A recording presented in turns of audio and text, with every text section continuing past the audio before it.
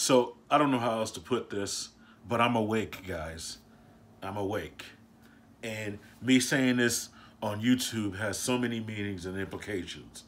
But I'm awake. And I'm glad I'm awake. And my motivation is different. Because, like, okay, so as you guys know, I'm Christian. And I'm fighting to, you know, really, like, I'm fighting for God, you know, like through worshiping, spreading the gospel is the best way I know how, denying self and things like that. I'm doing that, you see. And the thing, what it is that, like, I love information, and sometimes that can be my downfall. Like, for instance, like, I've been learning about the apostasy that's going on in my church, specifically, so to speak. And I'm like, oh man, this is like so crazy. This is, you know, and I'm getting involved with this. And I'm like, hold on. I know I can get so involved with this and lose focus as to why I'm doing this. Christ, God's love, you know. So I wanted to basically give like a quick Bible study on this. If you go to the book of Genesis, chapter 1, it says, in the beginning, God created the heavens and the earth. And it goes through the 6 literal days that God created the heavens and the earth and how he rested on the 7th. And I talk about this somewhat in my other videos, but what's beautiful about this is that God created the world in 6 days. And what's crazy is that humans try to humanize God by saying that God created the world through evolution, which is a ridiculous idea, because evolution, the idea of evolution, death is the hero. So things have to die in order for new things to come. But according to scripture, death didn't come in until man sinned. So it's not even consistent. It just doesn't make any sense. But my whole thing, the whole point I'm trying to make is how sin separates us from God. It makes us scared of God. And you can see that in chapter 3 of Genesis, when Adam and Eve ate the fruit. What they immediately did is they found that they were naked, and then they went and they found some fig leaves to put on their body, and they hid from God. Before that even happened, that wasn't even a thing. They never hid from God. You know what I'm saying? It was just like, okay, I'm not even gonna edit that out. They never hid from God. It was just like they were tight. You know, they communed with him. You know, because they were in a good relationship with God until they violated that relation. And as soon as they violated that relationship, that's when the fear came in, and that's when they were like, you know, oh my goodness. And if you notice that when they sinned and knew that they were naked, they immediately did what the flesh thought to do would fix things up, was to put fig leaves, which after a while would just wither and die away, and wrap themselves. And God was like, that's not good enough. What I need to do is make you something that's going to be good enough. So he made them tunics out of a slain animal. And by this, he showed them that because of what they did, something had to die to save them from shame. Wow, that's crazy. Something had to die to save them from shame and immediate death. It was an innocent animal that had to die to make tunics for them. And from then on, it's like, you can just see how evil is basically spoken about throughout the entire Bible, and how the Bible essentially is a narrative of a God of love navigating his way through a world of evil. And it's like, that's a hard job. You know, you have so many people like that continuously go astray, you know, but God's love is amazing. And here's the thing that I find amazing is that The love that God has for us is a Greek word that I like to use for God's love is agape, which is unconditional. This love doesn't seek its own. And First Corinthians 13, it goes, 1 Corinthians 13, 4 through 5, it goes and explains what love is. And in some versions, I know in the King James Version, love is described as charity. It says charity is, charity is, charity is, charity is, charity is. But what the Bible also says is that God is love. 1 John 4:8. This is the only verse in the Bible that tells you what God is that God is love. So when you read scripture, you should read it with that narrative in mind that God is love, and study it in sense of like, okay, how does love make sense in this story? Where is love in this story? You know, I mean, the ultimate love story is the cross. I mean, it's painful, you know, when you see Jesus in the Garden of Gethsemane, you know, sweating blood, you know. I think they call that condition diabetes, you know, and he's just like, he's literally just asking God, can this cup pass from me? And he knows that it's his lot and he has to go through with it. And it's because of his incredible love that he continuously denied himself. He said, God, forgive them, for they know not what they do. You know, people that were possessed with evil had no idea what they were doing. They were mocking and ridiculing him, and they realized that, like, this man is saving your life. What he's doing is to save the life of you and countless people throughout the ages, you know. And the enemy, the one who accuses day and night, he's constantly trying to find a way to keep us down with him, you know, to basically, because he knows he has nothing but a short time, so he's trying to basically take as many people with him as possible. Take as many people with him as possible.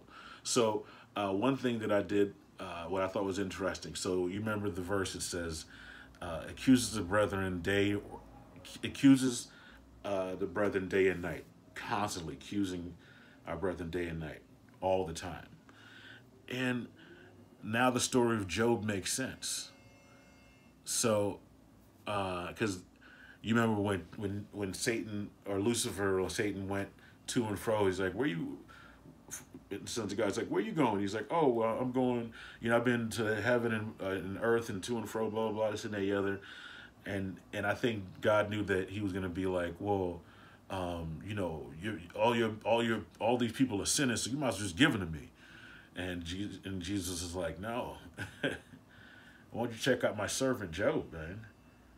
You know, that guy, you know, he's dedicated to me. And he's like, and he told him, he's like, oh, well, he's only dedicated to you because, you know, because you give him all of this stuff and he's got health and wealth and children and this, that, and the other. And he's like, you know what? Go ahead and mess with him, but don't touch him. And, you know, he basically kills his children, destroys all his land. I mean, the devil's doing all of this. And what's crazy is that the whole time, Job thinks that it's God, but even when he thinks it's God, he's still not even like upset. He's like, God taketh and God giveth and he taketh away. He's not even tripping. He's like, I'm dedicated to you. I'm dedicated to you. That's like Christ type love, you know? And Job, in a sense, was a type of Christ because he is showing like his unconditional love for his creator, which is what we should all do. And there's going to come a time, I'm telling you, where we're going to be tested. People that are truly living by the word, we're going to be tested. And if you're faking it, it's going to figure you out. The time is going to come is where every Christian is going to be squeezed out like a sponge. And when you're squeezed out, You don't want any of you to come out. You want Christ to come out of you. I mean, there are incredible stories about how people were tested and never broke. And it's all because of the power of Christ, the Holy Spirit. That's powerful. That's powerful. And what trips me out now is that I just realized that there's not really that many churches that are preaching that you can live a sinless life, which is consistent with Scripture, because it says, "Behold the Lamb of God who taketh away the sins of the world." God came to save us from our sins, not to save us in sins. So it is possible. However, we still are going to be tempted. There's nothing sinful about being tempted, but we can have victory over these sins as long as we submit. And that's the hardest part, is submitting. Justification is easy. Sanctification is not. And sanctification is not, but it's simple. It's not easy, but it's simple, because you have to constantly deny yourself, denying yourself. That's why, like I said before, things like the Sabbath is so beautiful, because you're learning not to focus on self. The doctrine of the Sabbath is, hey, I'm going to rest in God. Matthew 11:28. Come to me, all ye that are weary and heavy laden, and I will give you rest. Take my yoke upon you and learn of me, and take my for my yoke is easy and my burden is light. You know, like that right there. That's a beautiful promise, a beautiful gospel message. Surrendering. You know, when you live in the Spirit, you won't fulfill the deeds of the flesh. And the way it works, and I'm sure people have heard this analogy before, but the dog you feed the most is the dog that wins the fight. So you got two dogs in your soul.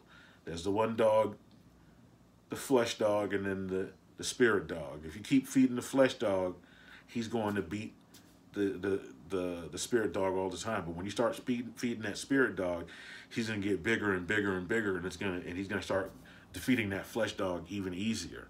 It's the only way I can describe it that's going to make any sense. So the way you feed that flesh dog is by prayer, devotion, Bible study. These are simple things, and it's not about feeling. It even says in Scripture, choose you today who you shall serve. I believe in Joshua.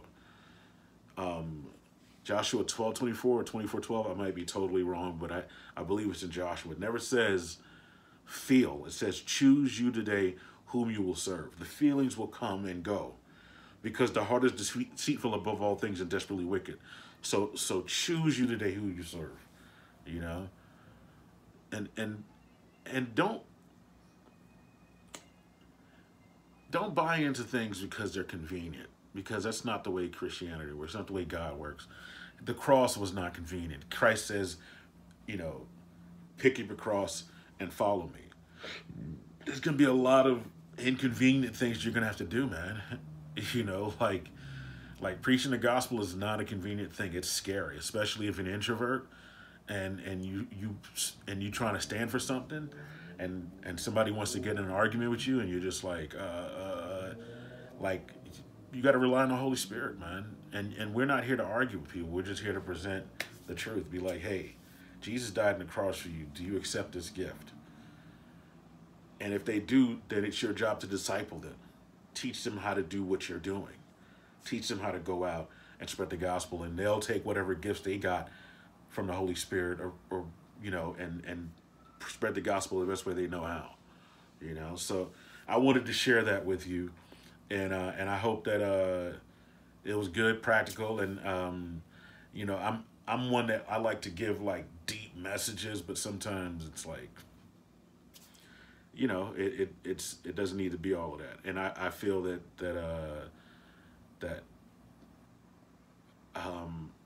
I can just give what people are looking for, you know. And so I'm going to continue posting little Bible studies here and there, and music. And if you like, subscribe, comment, share. Let me know what you think. Let me know what you think about the music I'll be making. And yeah, love you. Deuces.